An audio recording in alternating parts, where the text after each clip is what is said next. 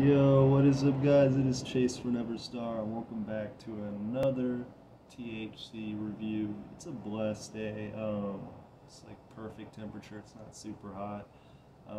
I've smoked about a quarter to half of this so far, just to get like a good overall like taste test figures and shit for y'all, and like how it hits and shit.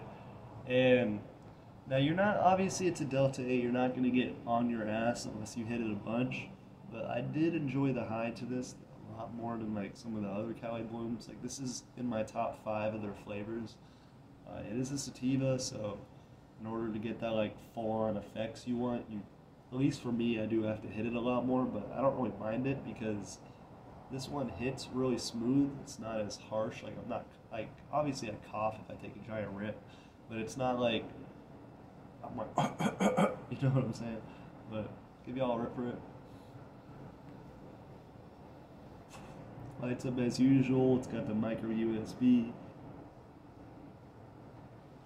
And like, I know this is probably an overrated take, like overdone take, but bro, Blue Dream is easily like top 10 or top 5 strains altogether. Like this shit just tastes better than all the other shit, especially nowadays. Like like runts, like white runts, all that, like that used to be my favorite go-to strain, and I feel like now it's not as, like, it's just so overused and shit. It's not like the same as it was.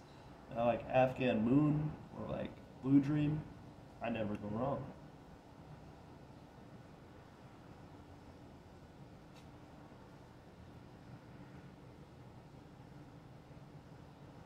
This tastes so good, man.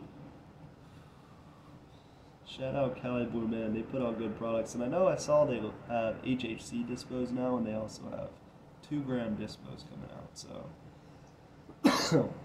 expect some reviews of those coming out soon. But I just wanted to come out and make a quick video for this.